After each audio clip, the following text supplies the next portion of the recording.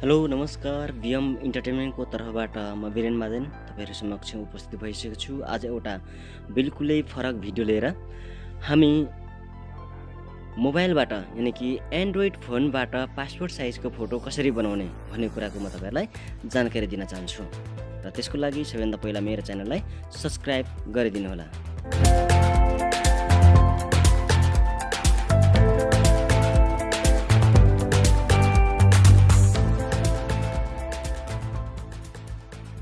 सर्वप्रथम त हामी मोबाइलबाट पासपोर्ट साइजको फोटो बनाउन र पासपोर्ट साइजको फोटोको पछाडिको ब्याकग्राउन्ड ग्रीन कलर लगाउन कसरी कसरी लगाइन्छ भन्ने कुराको अवगत गराउन चाहन्छु। र सबैभन्दा पहिला तपाईँ प्ले स्टोरमा जानुहोस्। प्ले स्टोरमा गइसकेपछि तपाईँ इरेजर नामको एउटा एप्लिकेसनलाई डाउनलोड गर्नुहोस्। इरेजरलाई क्लिक गर्नुहोस्। इरेजर आइसकेको छ। मैले इरेजरलाई अगाडि नै इन्स्टल गरेको हुनाले मैले यसलाई इन्स्टल गर्न चाहेन, किनभने यो मसँग अलरेडी इन्स्टल भइसकेको छ। र तपाईकोमा इन्स्टल छैन भने यसलाई तपाईले इन्स्टल गर्नु पर्नेछ। र मैले यसलाई ब्याक गरे पश्चात यो एकदमै इन्स्टल भइसकेको छ। मेरो मोबाइलमा एकदमै सुरक्षित भइसकेको छ यो एप्लिकेसन। र अब मैले यस एप्लिकेसनलाई ओपन गर्न चाहन्छु। एप्लिकेसनलाई ओपन गरेँ र मैले लोड अप फोटोमा क्लिक गरेँ। लोड अप फोटोमा क्लिक गरिसकेपछि तपाईले ग्यालरीमा क्लिक गर्नुहोस्। ग्यालरीमा क्लिक गरेपछि कुनै एउटा फोटो तपाईले सिलेक्ट गर्नुहोस्। मैले खिचेको एउटा फोटोलाई सिलेक्ट गरेँ र फोटो यहाँ आइसकेको छ। अब यस फोटोलाई तपाईले डनमा क्लिक गर्नुहोस्। डनमा क्लिक गरिसकेपछि यहाँ तपाईँ देख्न सक्नुहुन्छ म्यानुअल साइज भनेको छ। म्यानुअल साइजलाई गोलो आकारलाई तपाईले ठुलो साना बनाउन सक्नुहुनेछ। र यसमा बीजी कलर पनि देखाएको छ, ब्याकग्राउन्ड कलर तपाईले यसरी कालो पनि बनाउन सक्नुहुन्छ र सेतो पनि बनाउन सक्नुहुन्छ। र तपाईले देख्न सक्नुहुन्छ 5वटा आइकन एक्सट्र्याक्ट, अटो, म्यानुअल, रिपायर र जुम। म तपाईलाई आज जुम, रिक्वायर, म्यानुअल र अटोको बारेमा जानकारी दिँदै यस भिडियोलाई अगाडि बढाउन चाहन्छु। सबैभन्दा पहिला तपाईले यस भिडियोलाई बनाउनको निम्ति म्यानुअल बटनमा क्लिक गरेर यसलाई सिलेक्सन गर्न सक्नुहुन्छ, ताकि यसको साइज पनि अलिकति ठुलो बनाइदिनुहोस्। सिलेक्ट गरेर यसरी काट्न पनि सक्नुहुन्छ। यदि यसरी काट्न तपाईलाई जब आवश्यक पर्छ तब तपाईको ब्याकग्राउन्डमा विभिन्न किसिमका रङ्गी-बिरङ्गी ब्याकग्राउन्डको चित्र रहेको छ भने तपाईलाई म्यानुअलको आवश्यकता पर्दछ। तर यदि तपाईको ब्याकग्राउन्ड यसरी मेरो ब्याकग्राउन्ड जस्तै सेतो पर्दामा छ भने तपाईलाई म्यानुअलको खासै आवश्यक नहुन सक्छ र तपाईँ अटोमा क्लिक गरेर यसलाई ग्रुप गर्न सक्नुहुन्छ। अटोमा क्लिक गरेँ मैले र यहाँ एउटा बिचमा प्लसको चिन्ह पनि आएको छ। प्लसको चिन्हलाई तपाईले सिलेक्ट गर्नुहोस् र यहाँ छोडिदिनुहोस्। यसरी सिलेक्ट गरिराखेर तपाईले यहाँ आएपछि आफ्नो हात छोडिदिनुहोस् अथवा माउस छोडिदिनुहोस्। हेर्नुहोस् यो क्रोप भइसकेको छ। फेरि यसलाई थोरै मिलाउनको निम्ति यसरी गर्न सक्नुहुन्छ। तपाईले यसरी राख्न सक्नुहुन्छ।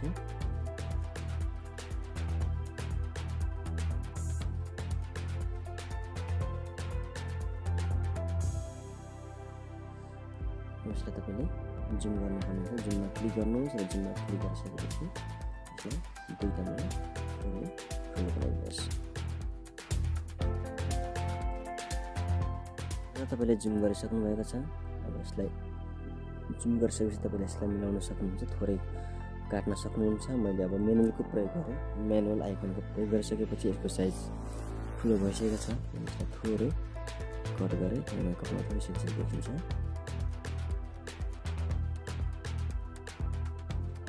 यसलाई म यसरी ड्रप गर्न चाहन्छु।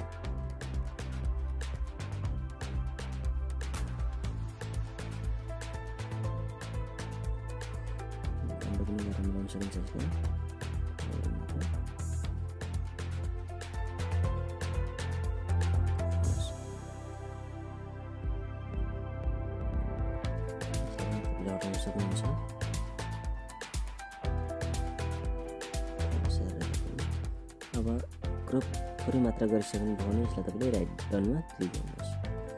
डनमा क्लिक गरिसकेपछि यस्तो किसिमको आइकन, यस्तो किसिमको फोटो बन्छ, यस्तो किसिमको PNG बन्छ र यसलाई तपाईँले 2-3 मा सार्नुहोस्, कुन चाहिँ तपाईँलाई राम्रो लाग्छ। माथि शिरमा केही मात्र शिर देखिन्छ र अझै यो राम्रो भएको छैन, यसलाई थोरै राम्रो बनाइदिनुहोस्।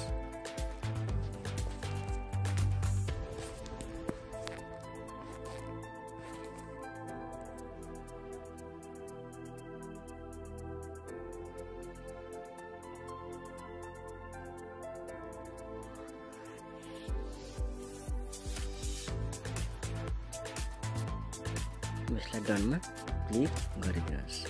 यसलाई ब्याकग्राउन्डमा क्लिक गर्नुहोस्। ब्याकग्राउन्डमा क्लिक गरिसकेपछि साइज यसको मेनुअल साइजको फोटो बनाइदिनुहोस्। यो फोटोलाई काटिदिनुहोस्।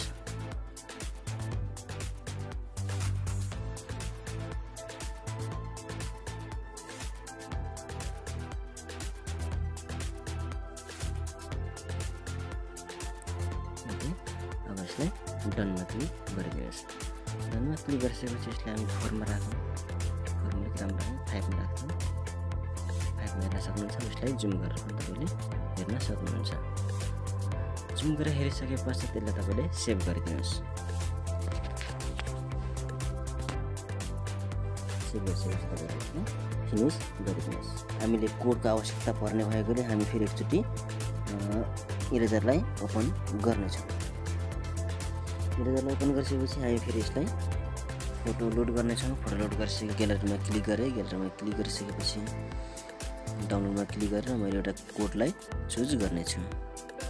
कोडलाई चुज गर्नु कुन चाहिँ लगाउनु, यस कोडलाई मैले चुज गरेँ। Choose code. अब यहाँ हेर्न सक्नुहुन्छ तपाईँले यो PNG पुरै मात्रै PNG छैन, यो JPG फाइलमा भएको हुनाले म यसलाई अब PNG फाइल बनाउन चाहन्छु। यसलाई मैले राइट क्लिक गरेँ अथवा डन गरेँ। डन गरिसकेपछि फेरि मैले यसलाई अटो सिलेक्ट गरेँ। यहाँदेखि ताने भएन यो, किनभने यो यसको ब्याकग्राउन्ड पनि सेम इरेजरको ब्याकग्राउन्ड जस्तै भएर यो भएन। म यसलाई म्यानुअलबाट बनाउन चाहन्छु। म्यानुअललाई क्लिक गरेँ। म्यानुअललाई क्लिक गरिसकेपछि म यसबाट फोटोलाई बनाउन चाहन्छु। यसको साइज पनि ठुलो गरिदिएँ र अब यसलाई म जुम गर्दै यस फोटोलाई बनाउन चाहन्छु। फोटो कट गर्दैछु, कृपया तपाईँले हेरिदिनु होला।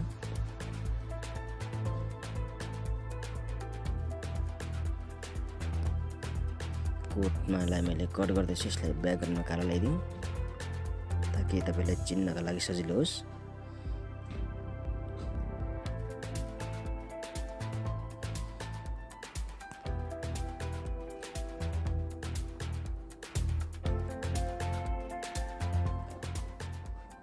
जति जुम गर्नुभयो तपाईँलाई त्यति सजिलो हुन्छ।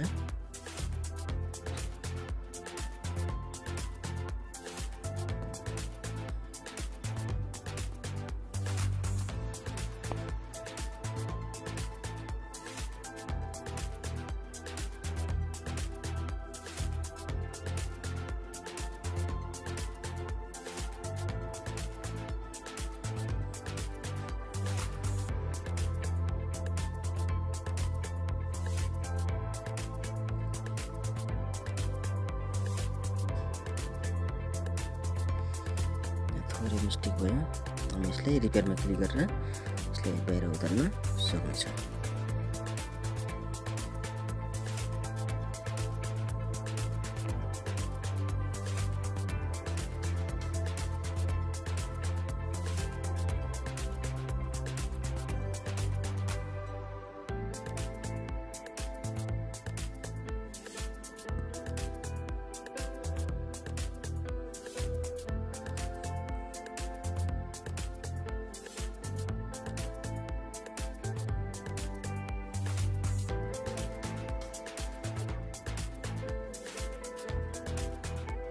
हेर्नुहोस् हाम्रो कोड भइसकेको छ। कोड रेडी भइसकेको छ। अब हामी यसलाई अगाडि लगेर जोड्नेछौँ।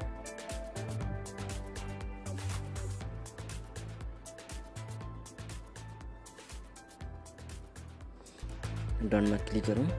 डनमा क्लिक गरिसकेपछि यसलाई हामी 2 मा लगेर छोडिदिउँ। एकदम राम्रो भएको छ। यसलाई हामी सेभ गरिदिन्छौँ, फिनिस गरिदिन्छौँ र हामी यसलाई ब्याक गर्छौँ।